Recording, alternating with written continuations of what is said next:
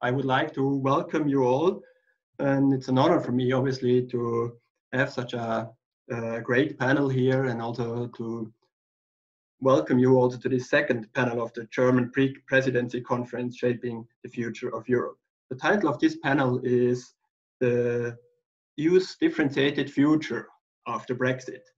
No doubt this topic is highly relevant and very interesting, and it is also very crucial for us facing now the decisive period of negotiation, which should probably end this summer, but we will see what the COVID-19 pandemic will have, what influence that will have.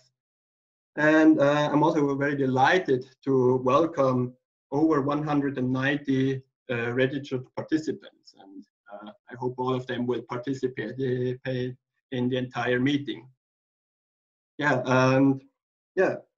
Before I will give you an introduction in the topic, I would like to first give some short description how the panel will be structured.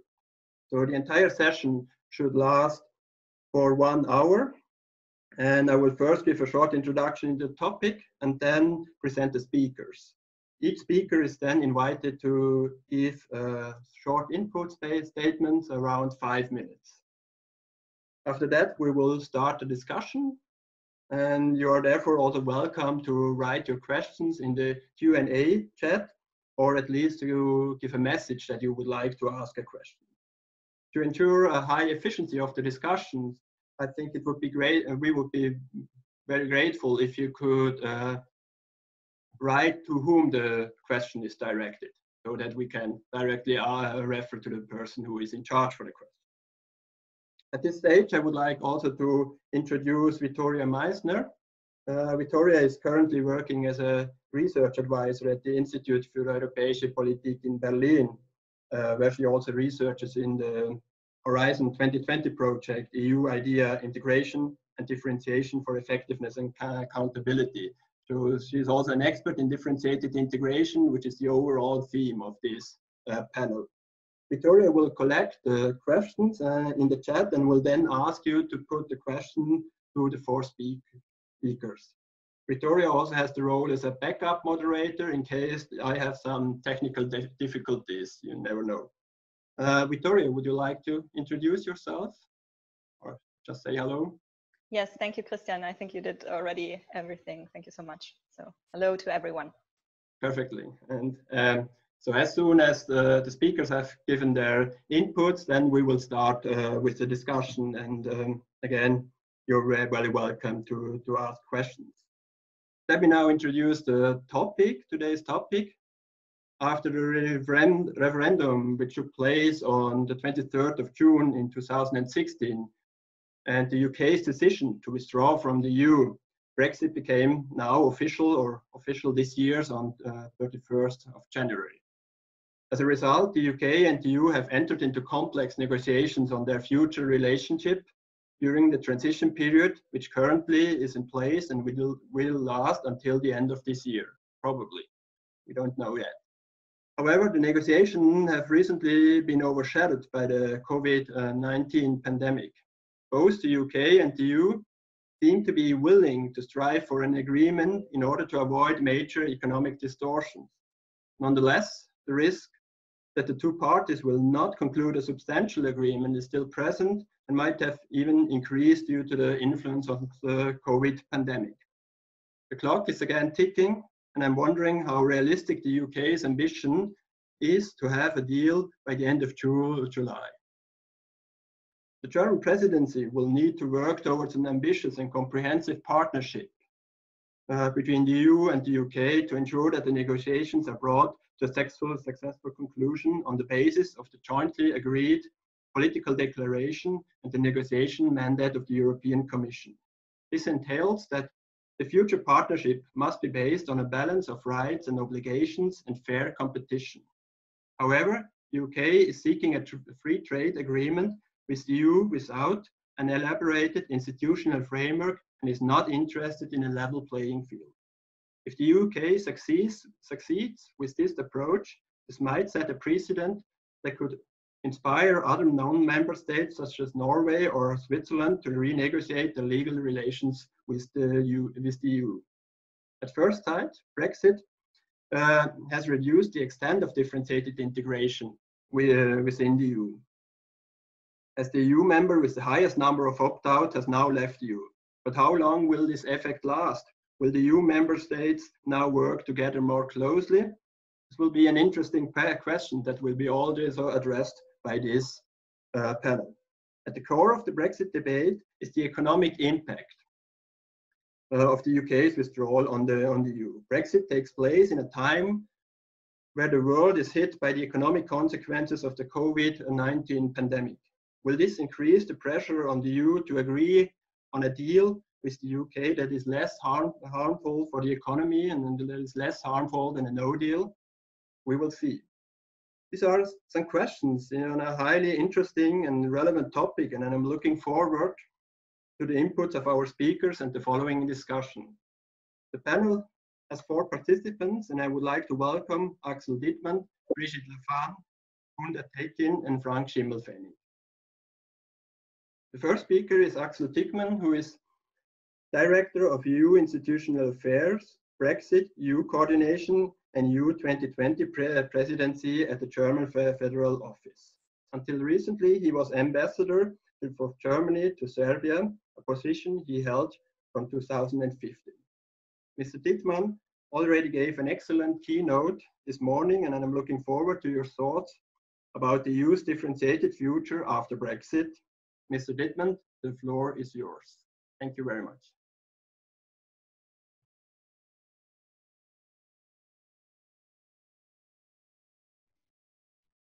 So hello. Sorry, I was a bit late. I had a problem to enter the meeting, but I managed to get your introduction, and I'm happy to speak. My problem is I already spoke this morning, as you said, so all my chips are gone. But so I'll speak a bit about how we approach the negotiations with the UK, how we see it. The UK has left on the 1st of February. The EU, this is a fact now. We have to make the best out of it, to negotiate an ambitious agreement, which is good for both sides. We have a good basis, which is the political declaration, which was endorsed by the EU, and which was also negotiated and endorsed by the British government. So we see with a bit of concern that in the discussion so far, the UK seems to go a bit away from political declaration.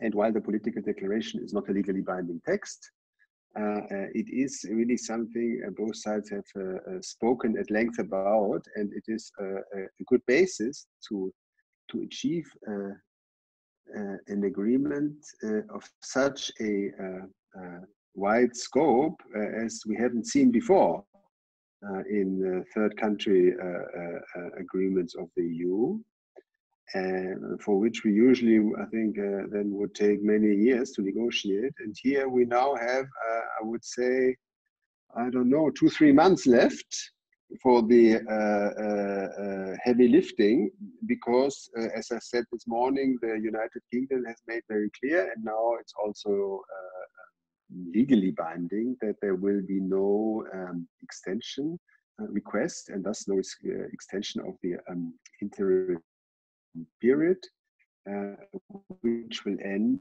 on the 30th of December, which means the UK will then leave the single market. So we want to use the time well. We believe it is possible to strike a good deal. The 2 negotiating teams are now meeting in a very intense setting, starting from Monday. So far we had these parallel negotiation rounds. Now they will really meet also in a smaller setting with the two teams all the time. And so we hope it will be possible to make movements, but it's not just enough to meet all the time. You also have to make progress on substance. And for us, the political declaration remains the guiding principle. We want to have a broad-based agreement encompassing the different elements with a also common governance structure. We are not looking at a repetition of the Swiss construction. We want to, at the core of the negotiation will lie, of course, a free trade agreement. We cannot copy there some agreements that we have done in the past. Every free trade agreement of the EU is unique. And we have to take into account that the United Kingdom is a very big country, a very strong country, and a country which is extremely close to the EU. So this offers great opportunities for both sides, but it also means that we need to have a very close look to ensure a fair competition framework, and this is the code name for the playing field. EU has said, has made it clear since 2017. So no one can be surprised, and it's of course part of the negotiations. We also want to have an agreement on the fishery, which is of course an important issue for us. But we want to go broader. We want to look at internal and external security also. On internal security, this is a tricky thing. The UK is a non-Schengen country, has been a non-Schengen country, is now also a third country, and therefore is not bound by our also legal framework, etc., data protection rights, etc. So how do we share information there? This is something we have to look at. And then we also have the external dimension, where so far the UK has not been willing to negotiate on this. And so all of this together shows us, with many other elements like transport, etc., that there's still some work to do. And we hope that the discussions which are going on now will go into a good direction. The EU is speaking with one voice, and that's Michel Barnier. Now, for your question, what does it mean for the EU's differentiated future? I think we have a differentiated present already in the EU, also while the UK was a member. We have the Eurozone and Schengen area, cooperation, justice and home affairs. We have PESCO. So we have basically we move together as the EU as a whole, but there are already subgroups, and these flexible form of cooperation are something that which enables us that some countries move forward and others. This is of course always open. But of course, that the EU, that the UK has left, is a challenge for us. We see it, for example, right now in the discussion on the future MFF, where a big contributing member states is no longer on the table.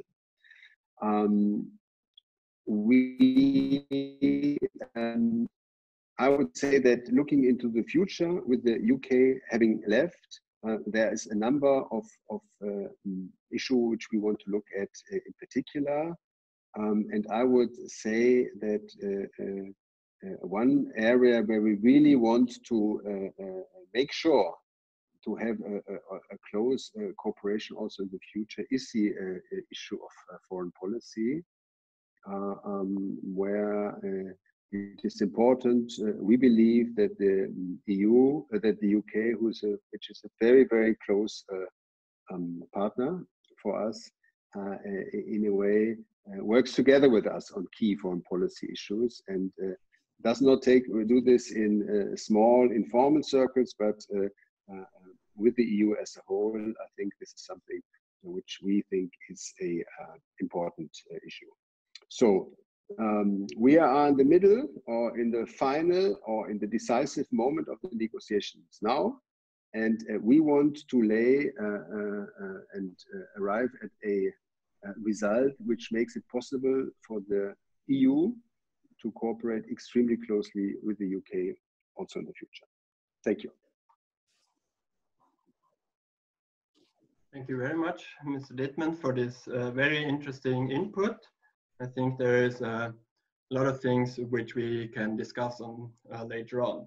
So I would like to go on and give the floor to Brigid Laffan. She is director and professor at the Robert Schuman Center for Advanced Studies in Florence. And this is an interdisciplinary research center at the European University Institute. Brigid Laffan has done a lot of research about European integration and especially about the dynamics of European integration and also about the future of the European Union. So the floor is yours, and I'm very interested in what you have to say. Thank you very much, and good afternoon, everyone. It's a pleasure to join you from Ireland. Let me begin by COVID-19 and the Brexit negotiations. I think there is a clear desire now in London for a deal, and that was not the case even a month ago. Why do I say that? The UK government has had a bad COVID-19. It has impacted on the domestic credibility of the government. There was a sentiment that perhaps that they could hide the fallout of Brexit in the early part of next year with the economic fallout of COVID-19. They are less confident of that now, and in my view, Boris Johnson's government needs a deal.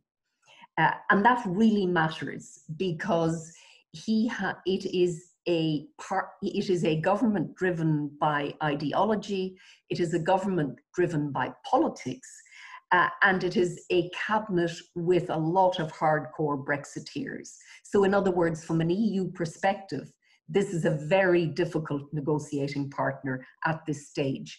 But in my view, there will be a deal, and Johnson needs a deal. And I think that's a very good thing from an EU perspective.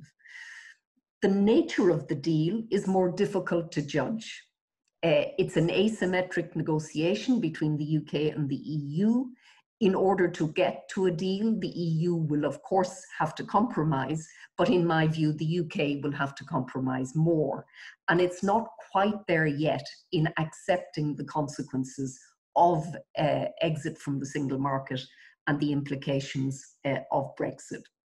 From an EU perspective, I would say it would be very important to have a dynamic capacity in the agreement. What do I say? Why do I say that? Because London will not always be governed over the next 10 to 20 years by hard Brexiteers. And regardless of where we start, I think there will be a strengthening of the relationship and the partnership as time goes on. But the UK has got to get over this frenzy of politics and ideology. I think so. It has to be dynamic or have a dynamic potential. The second thing I would say is it's absolutely crucial to the EU that the governance mechanism of this relationship is coherent and is institutionally robust. Why do I say this? Otherwise, if it's a fragmented agreement with lots of different dispute resolution mechanisms, it is a recipe for friction. And the best thing that can happen the EU is that it does not appear on the front pages of the British tabloid press in the years to come. So it's very important that the British EU relationship becomes less heated in the period ahead. And I think governance, a single governance mechanism, is extremely important. Secondly, in terms of the economic and political costs to the EU of maintaining its present red lines. Well, in my view, the EU really has no choice. It can compromise, but only within limits. Because the EU has got to protect the gains of integration. It's got to protect the single market. It's got to ensure that any partnership or relationship with the United Kingdom is based on a balance of rights and obligations.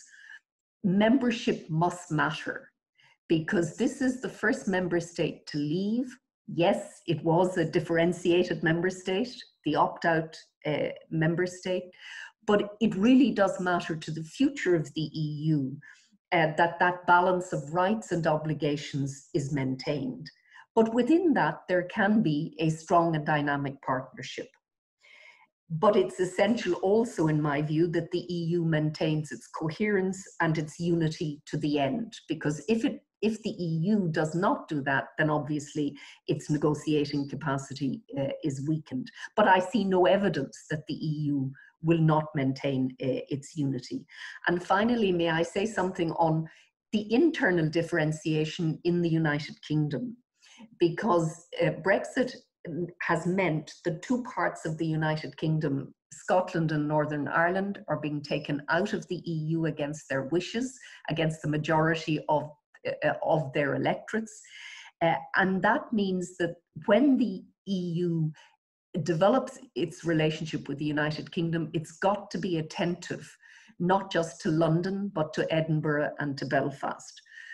The differentiation involved with Northern Ireland is dramatic because effectively Northern Ireland will remain within the EU single market and broadly within the customs code. And that is, managing Northern Ireland is extremely difficult. It has destabilized relations between the two communities in Northern Ireland, and it is a potential neuralgic point for the relationship ahead. So managing that dimension of Brexit will always be complex, but extremely important. And then Scotland. 62% of the Scottish electorate voted to remain in the EU. That was the most decisive vote in the British referendum 4 years ago. The Scots are being taken out against their will. This has driven a demand for independence, but London will not concede another referendum to Scotland, in my view, in the lifetime of this Parliament, and therefore the EU must carefully monitor what's happening in Scotland. 54% of the Scots today say they would vote for independence. That's pretty soft, I think, and it may not survive a referendum. But it could be that over the next cycle, part of the relationship with Great Britain will involve dealing with an independent Scotland, which again would be another very complex set of negotiations and political dynamics to manage. So I leave it there and look forward to the discussion. Thank you very much, Brigid, for this very valuable insight, and especially also the UK dimension. I would like to give the word now to Frank Schimmelfennig. Frank Schimmelfennig is Professor of European Politics and a member of the Center for Comparative and International Study at the ETH Zürich. He also chairs the scientific board of the Institut für Europäische Politik in Berlin, and is also a member of TEPSA.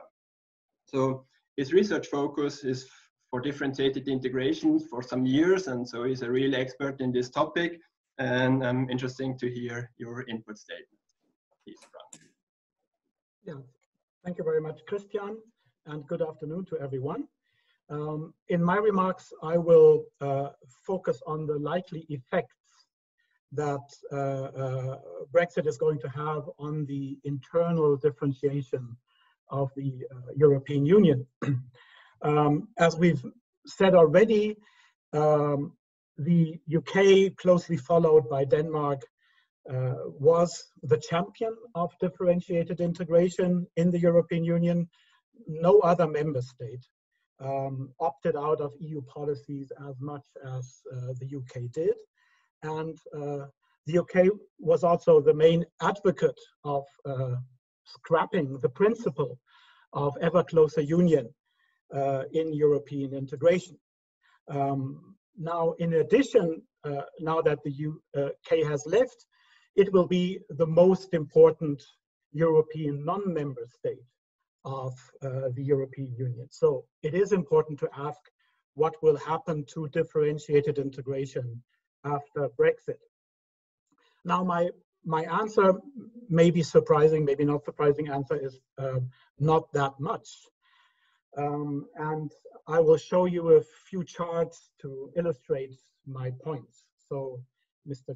Kluchert, if you would please start the first slide.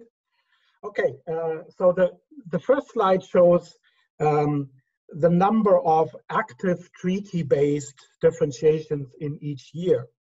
And the downward tick that you see in 2020 here, that is the Brexit effect. It is quite substantial, so it's about 15% reduction of differentiation year on year. But if you compare it to previous years, it is nothing extraordinary. Similar changes have occurred frequently in the past 15 years, and DI will broadly remain at the level it has arrived at after the after the 2004 enlargement. Now, on the next slide, we turn to differentiations in EU legislation. So moving away from the treaties. Again, we see a downward tick, which is a visible one-off Brexit effect in the order of 10% for 2020, always assuming that nothing else happens, of course. But it is very similar to earlier post-enlargement effects in its magnitude, and basically does nothing to compensate the extreme rise in secondary law differentiation that we've seen over the crisis decade in the past 10 years or so. And finally, that would be the last slide. Let's look at what Brexit does to the spatial structure of differentiated integration in the European Union. So over the past 3 decades, we've had a rather stable picture here, a 3-tier structure that has developed in the European Union with a large core of member states that are fully integrated into all policies of the European Union, then some kind of semi-periphery, mainly consisting of non-Euro area member states, and then let's say the maverick periphery, which is Denmark and the UK, with opt-outs from almost all core state power policies of the EU. Now, if you remove the UK from this picture, it looks like the 3-tier structure will collapse into a 2-tier structure with just Denmark as a lonely outlier. Now, it has been suggested by some observers that when the UK leaves, the opt-out countries would be deprived of their most powerful member and anchor, and that this would generate some kind of centripetal movement in the system with, for instance, Denmark and Sweden integrating further with the Eurozone. I think, however, that this is unlikely to happen.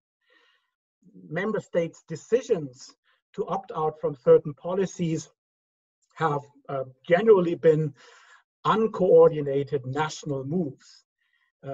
There has never been such a thing as an UK-led coalition for a different kind of European Union that would now break down that the UK leaves.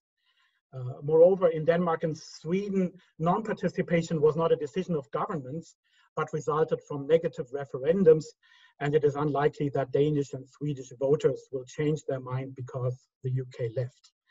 And I think the same is true of Central and Eastern European governments skeptical of supranational integration in the EU.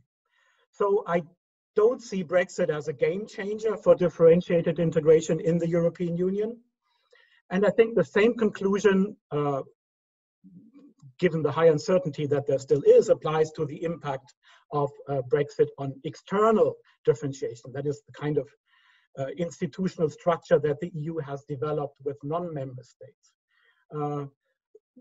All we know at this point is that any kind of agreement that may be negotiated over the next 2 or 3 months will be rather minimal, will be idiosyncratic, not some kind of new institutional model of external differentiation, and certainly less ambitious than the external differentiation of the other Western European non-member states.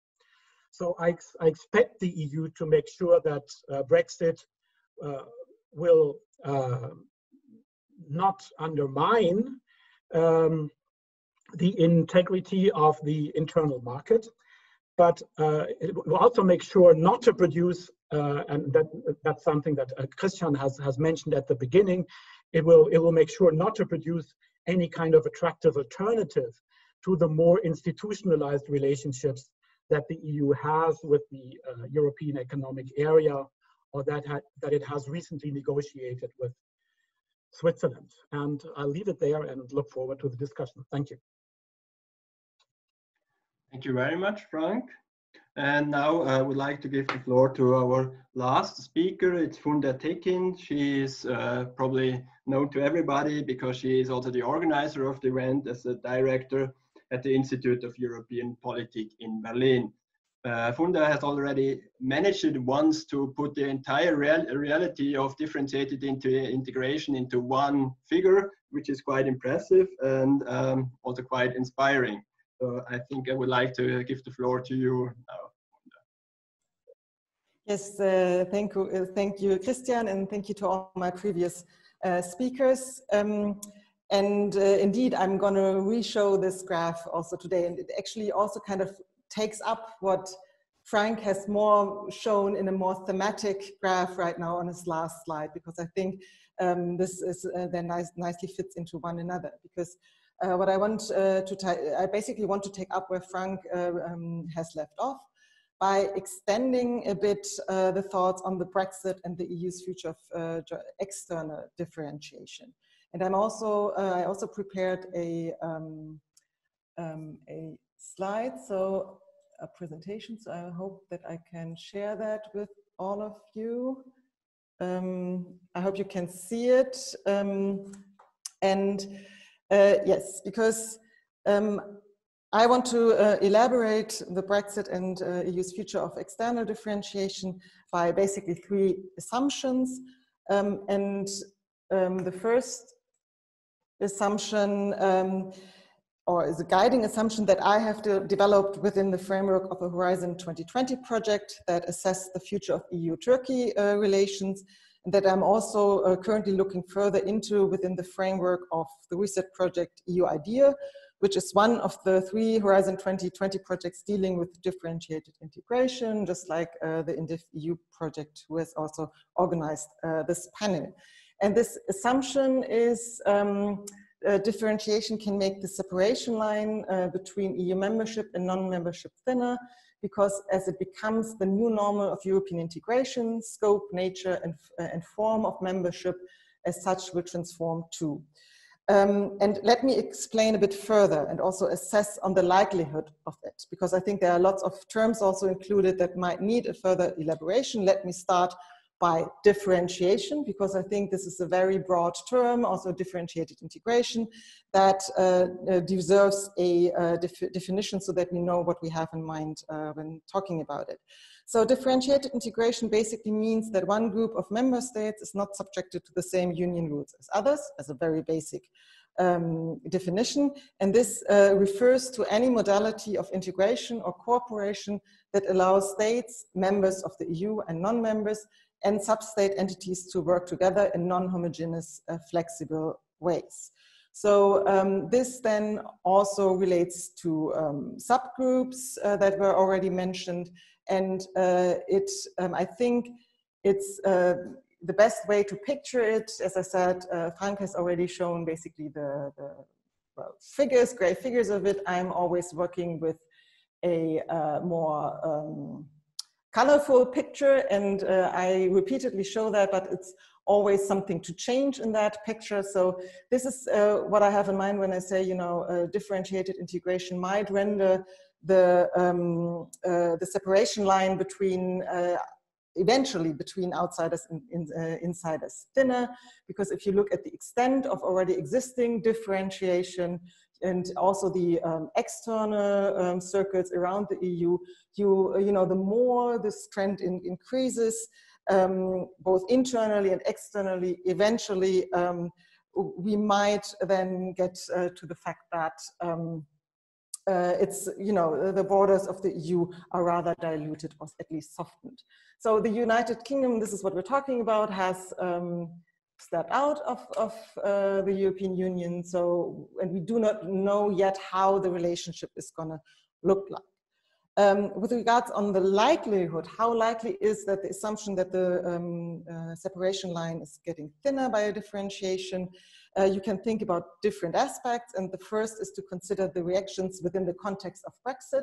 So in the run-up to the Brexit referendum, it was very evident that also EU institutions started to officially acknowledge differentiated integration to be an option for future integration. So you could read that in the conclusions of the Council, European Council, and the European Council documents that then said that those who want to deepen integration should be allowed to, ahead, whilst respecting the rights of those which do not want to take such a course in order to be allowed to remain outside or behind. And also after the Brexit referendum, within the Bratislava process, and then the Juncker's white paper on the future of Europe, you had 5 scenarios, and also one scenario clearly, explicitly dealing with the option of differentiated integration. So those who want to do more should do more.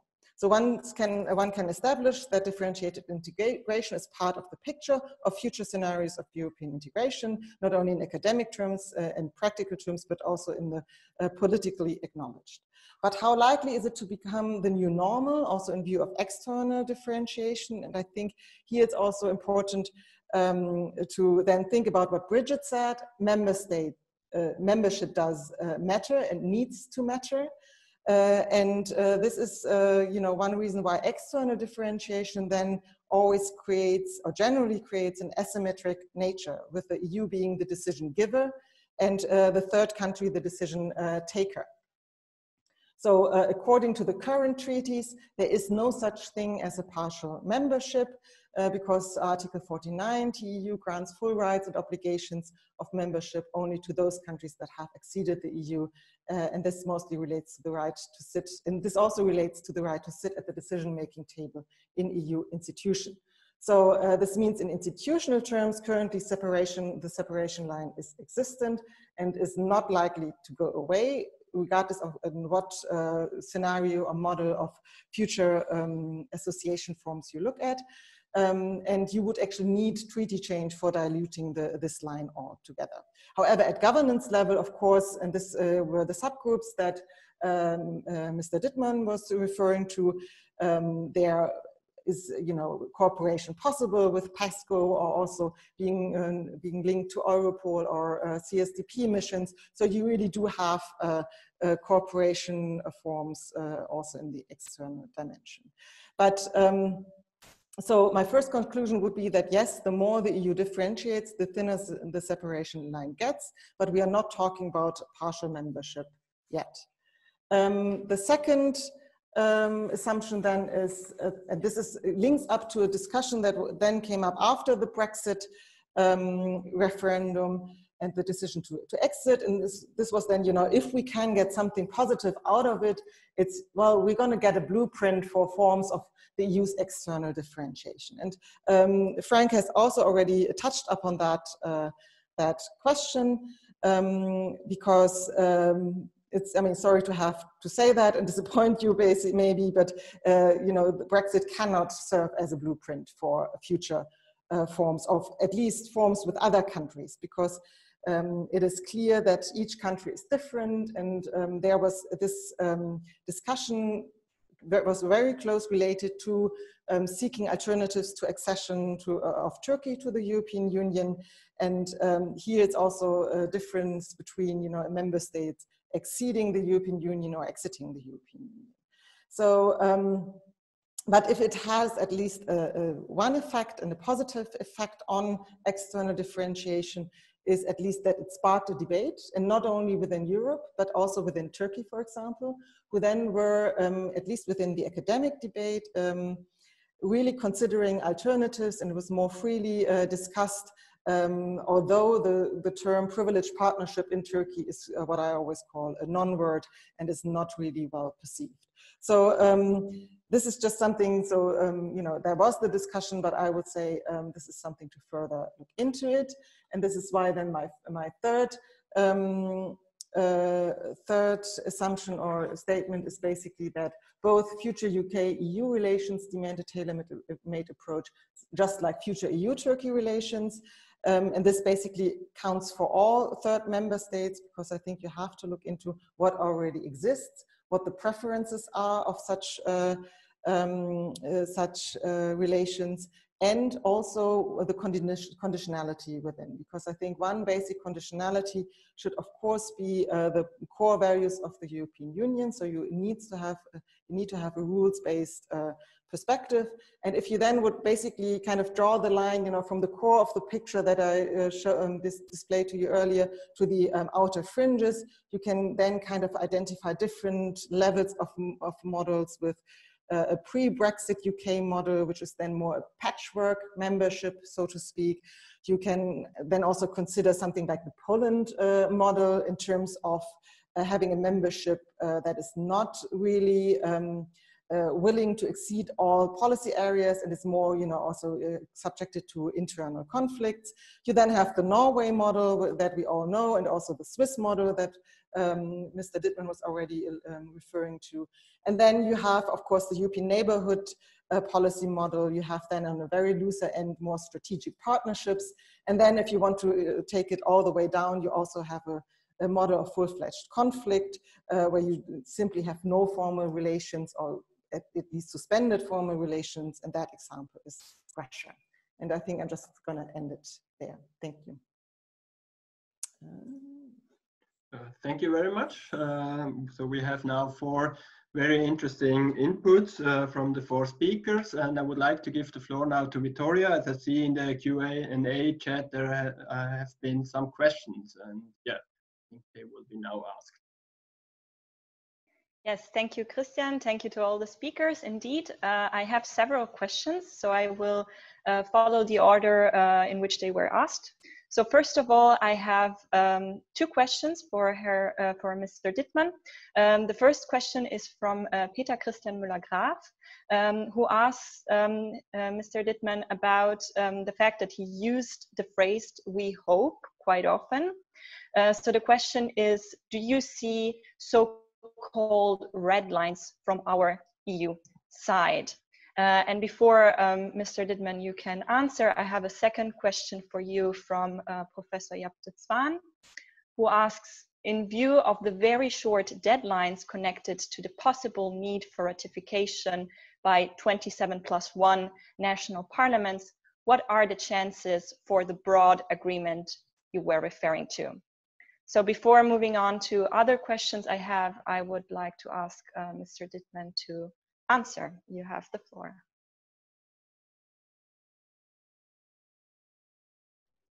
Thank you.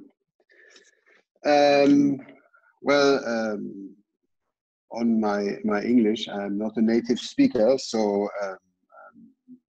don't read too much into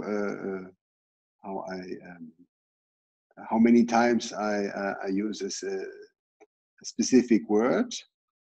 But I don't want to say that you should take my words with more caution and read into them a certain skepticism. We do hope that we can achieve a good outcome. We believe that the political declaration to which both sides agreed forms a good basis. And now we really have to speak about the substance. I think that the EU does have some very clear positions. It has expressed all the time, and they are absolutely cannot be any surprise for anyone. and that is that we will certainly protect the integrity of the single market, the functioning of the single market.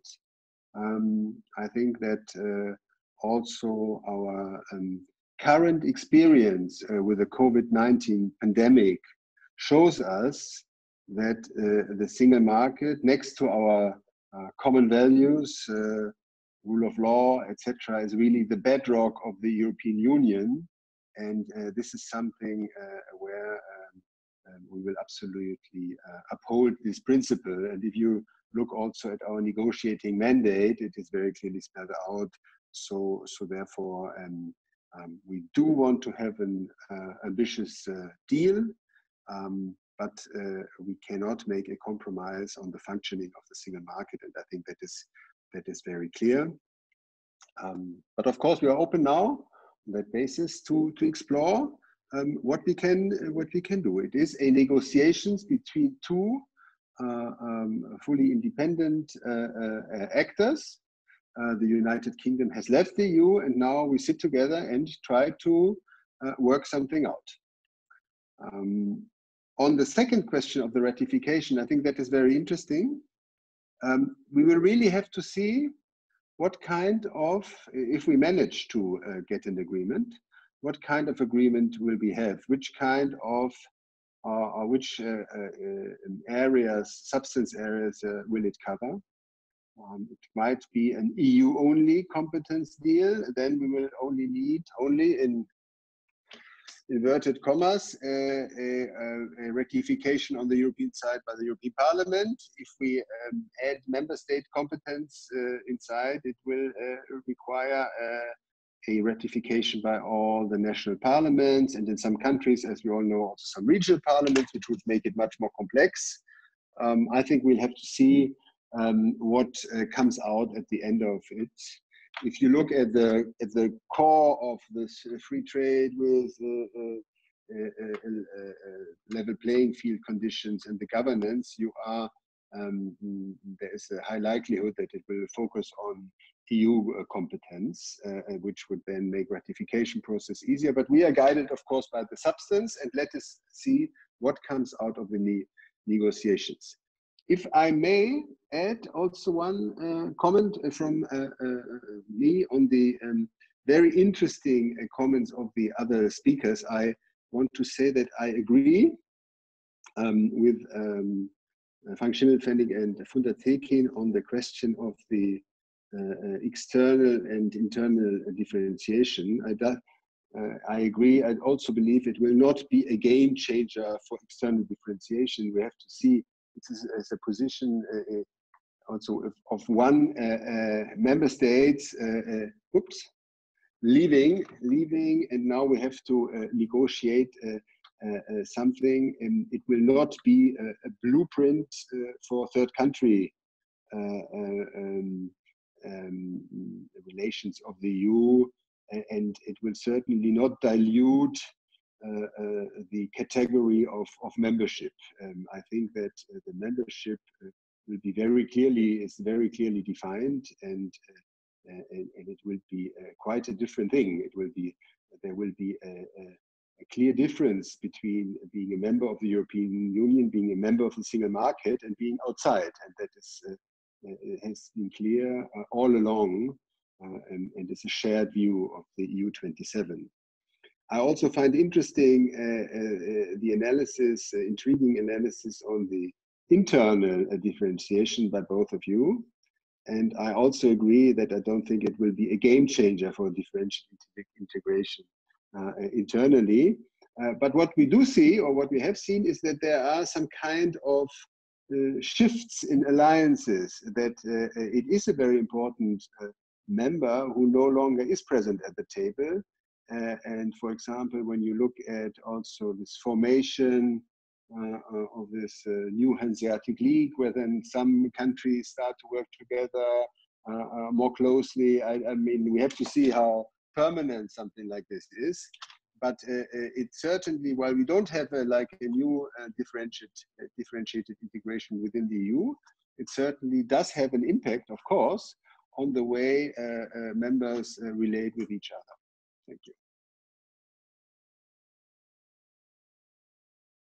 Thank you very much, Mr. Dittmann. And now I have two questions for Professor Laffan. One is from Brendan Donnelly of the Federal Trust. He asks you whether there is not a danger that the poor performance of the British government on COVID-19 will at the end of the process drive the Conservative government to adopt an intransigent position in the Brexit negotiations. And I also have a second question for you, Professor Laffan. I hope for the participants it's fine that I'm collecting from Gabriele Abels, who asks, how likely do you think it is that the UK government will also accept to follow social regulation with regards to the many directives that are important for gender equality in the UK? So, Professor Laffan, the floor is yours. Thank you. Firstly, Brendan, yes, there is a danger, but I think that that danger will be outweighed by a calculation in London that a no deal is not something that the UK is ready for, and that the disruptions would be very problematic for any government. So I think there will be a deal. Why do I say that? Firstly, COVID-19, the supply chains held, and they held because the UK was effectively still in the EU broadly in the transition period. So the UK is dependent on the import of food. If those supply chains are hit via disruption, it hits governments very, very quickly. And we saw the stockpiling at the beginning of COVID-19 in the UK. So I just can't see a government, even this government, doing that. And the second are that the Conservative Party are trying to build that wall. In other words, they broke the Labour Party red wall, and they're trying to maintain that now. But that part of the UK is very dependent on manufacturing and on supply chains as well. So regardless, I think we're going to hear a lot of the sovereigntist arguments. We're going to hear a lot of huff and puff from Johnson over the next couple of months. But just like he did at the end of the withdrawal agreement negotiations, I think he will want a deal rather than no deal. Now, that's my judgment, and it can only be a judgment. In terms of will the UK accept the social regulation gender, I think that the EU will press for no regression. So in other words, that the EU will hold what has already been agreed. But of course, why Brexit unless you diverge? I would expect probably the UK to diverge in some high profile areas simply to be able to show divergence. In other words, symbolic politics. But would it be better for citizens of the UK to have the added scaffolding of EU social regulation? Absolutely. There will be dangers there with this Conservative government and with the kind of majority that it has. But I think the EU will certainly hold the line on no regression.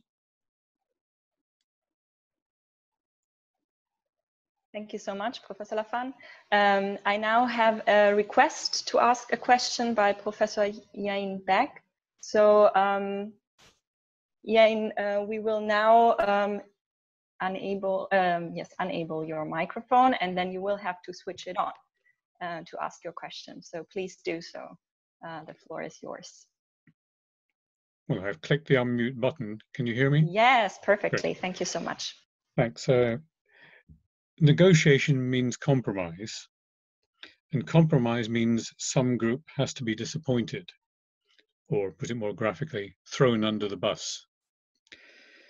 In the withdrawal agreement, it was Northern Ireland, or at least Northern Ireland unionists, who were sacrificed so that Boris could get his deal. In the things that are most contentious, I agree they're difficult, but in many ways they're not that complicated. If you take the example of fishing, it's a line in the North Sea and other fisheries, and a quota. will it be the fishermen of Boulogne-sur-Mer and Ostende, or those of Hull and Cornwall? And I doubt there are many fisherwomen involved, so that's why I say fishermen that are going to be thrown under the bus. And is the readiness to throw somebody under the bus the real political obstacle to getting a deal rather than the technical negotiations? I just want to ask if you want to address the question to somebody specifically, or Well, maybe a combination of Brigid and Axel. Okay, then the floor is again yours, Brigid.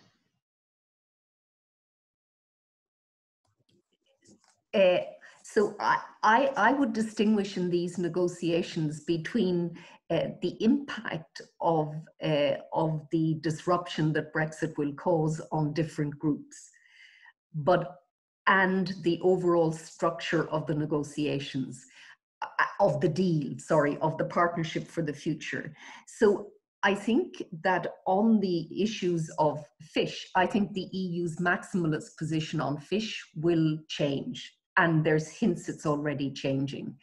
And given the reciprocal access that the UK needs to the single market to sell fish, and fish need markets, then I think there's a very possible deal there that will hopefully not be seen by either side in terms of those fishing communities as problematic. And fish is in volume terms, in terms of the UK economy and the European economy, is very small. I think for the UK, a far more problematic area has to be services, because I can see no circumstances under which the UK will get such a good deal on services that important part of it. And of course, I understand services is very, there are lots and lots of different areas in services, but I'm amazed that so little attention is paid in the UK to services. And then on the overall architecture of the deal, I think the UK, London, this government would love a deal that allowed them have different sectoral dispute resolution mechanisms, have a very segmented agreement so that they could obfuscate exactly what was going on. That is the worst possible outcome for the EU. The EU needs a deal that has a balance between rights and obligations. It needs transparency, and it needs governance mechanisms that make those obligations and rights very clear. So I would say on the architecture of the agreement, the EU will hold very firm to an overarching governance structure and a limit to segmentation. And I don't think that's technical, I think it's profoundly political. Thank you so much, Brigid. So with an eye on the time, Mr. Dittmann, the floor is yours, and then I will ask one last question. Well, thank you for this question, but I'm not sure whether to arrive at a deal means that someone has to be sacrificed, one party has to be the loser. I think we can both benefit greatly from a good agreement, and we have to see that it will be a difference to being in the single market, because the United Kingdom and to membership overall, the United Kingdom has taken a sovereign decision to leave the European Union. So there will be a difference. And if you look at from there, that it will be, of course, a minus. But that is not a sacrifice, it's a political decision which has been taken, which has now been implemented and ratified. And but if we compare the situation between not having an agreement and having an agreement, it is really, I think, beneficial for both sides. If you look at trade, if you look at cooperation in internal security, external security. So I think this is, I wouldn't call it sacrifice, I would call it compromise. And we already have a document where main compromises have been described. That is called the political declaration. And now we have to put this into legal terms. And of course, there will be also an element of political negotiations, but I think we do have a good basis. And we hope that we can now make real progress on that basis. Thank you so much. So now, as I said, with an eye to the time, I'm sorry for those participants that I cannot allow to ask their questions or make interventions. I have questions for Professor Schimmelfennig, for Frank, and for Funda. So the first question from Adrian is, if we look at the single market legislation, we see increasing use of regulation. Is full harmonization the direction of the single market? What level of differentiation can the single market handle? What happens to policy competition? These are actually more than one question, but maybe you can summarize. And then one further question to Frank from Alexander Schillin is whether, considering different dynamics that you have highlighted in the presentation, during the sovereign debt crisis, the absence of the UK will make it more difficult for Euro outsiders to make their voice heard in future discussions on how to reform the Eurozone. So first, if it's okay, Frank, and then Funda. Thank you. Okay, thank you for those questions.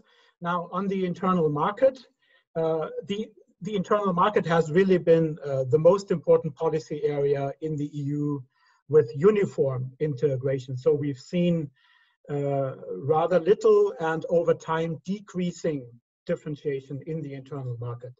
That has somewhat changed as a result of the crisis because of banking union, which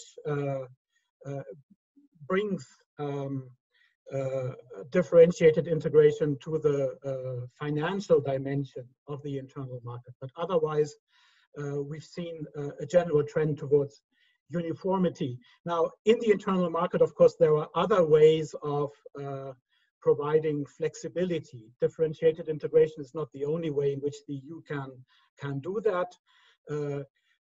Here we see other instruments like minimum harmonization, that gives leeway to countries, this discretion in the implementation of certain rules. But I think it has been a long-standing principle of the European Union to allow differentiation in all kinds of policies, but to preserve the legal unity of the internal market. And I would think that this principle has been strengthened a lot during the Brexit negotiations, and will be one that the EU will be very reluctant to sacrifice. But as I said, there are other ways to create flexibility. Now, on Alexander's question, I think this is an important point. You refer, I guess, to the double majority requirement in the European Banking Authority, where the UK made sure that the majority of Eurozone member states could not impose decisions on the minority of non-Euro area member states in the EBA. And you're probably right that these kinds of institutional mechanisms will be more difficult to have in the future when you don't have a big member state like the UK backing them.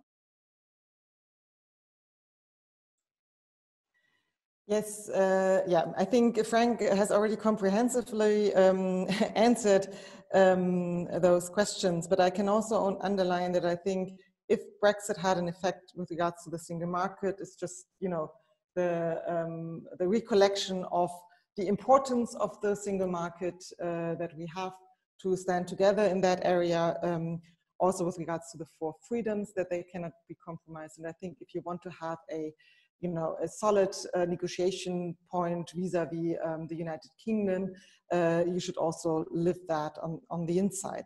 But so there are other, if we're talking, this was also why I was providing a definition in the beginning, because of course there are different levels of differentiated integration and differentiation, and if you want to have flexible integration, so there are other forms to provide flexibility in that regard. And I think also with regards to Alexander's question, and here I would simply really also refer back to what how Axel Dittmann then reacted also to the analysis provided by Frank and myself. And this is then the discussion about the shifting of alliances within, among the member states. And I think this is really something that where the United Kingdom and the exit of the United Kingdom has an effect. I mean, we saw both in the pictures of Frank and my picture that the United Kingdom has been already at the sideline. However, it was still an important member state. And so, of course, we have to, in addition to all this legal analysis and how far, differentiated integration might be set up in the future, we also have to look at the alliances and member state groups within the European Union. And this is something for the future to also assess in greater detail. And I think I'm going to leave it at that. Thank you. Yeah, so thank you very much, Victoria, also for coordinating and moderating all the questions. And thank you to all the speakers. I think the time is already over now, and I just give a brief summary and make some concluding remarks now. And I think the panel has shown that Brexit is a real challenge. I think it's an economic challenge, a political and a legal challenge. We have a tough time frame now. We have a high level of politicization, and we have a wide range of policy that has also been illustrated at the beginning. So a wide range of policy and a wide range of interests that we have to face. I think the EU still benefits from an asymmetric negotiation setting. This has become clear here by this panel, especially has this negotiation setting or this asymmetry even increased due to the COVID-19 pandemic, as Brigid Laffan has pointed out.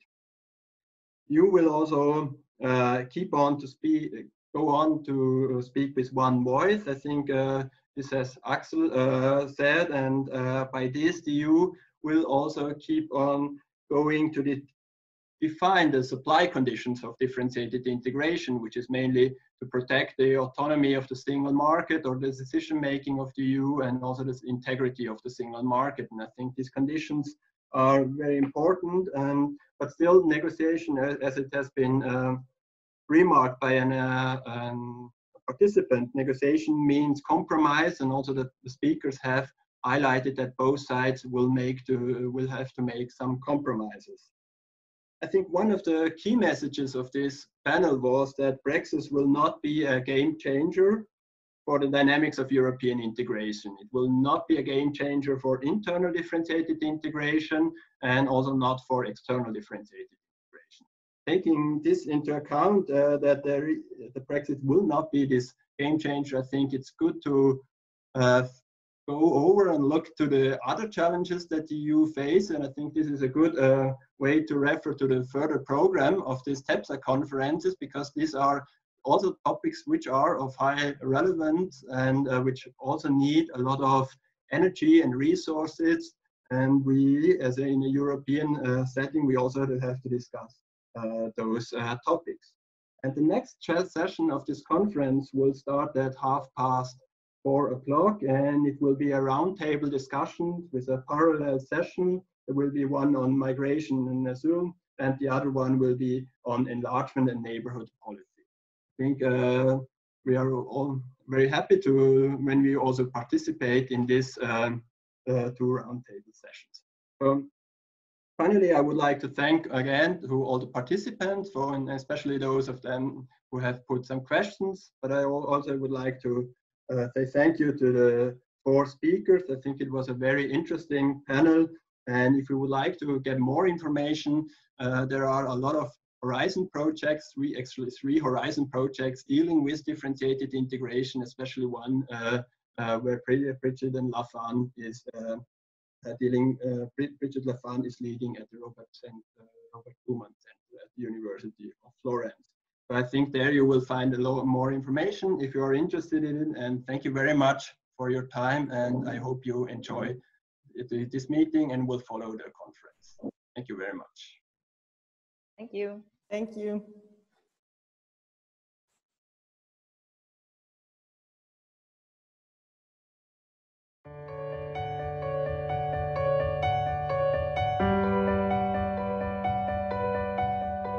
you.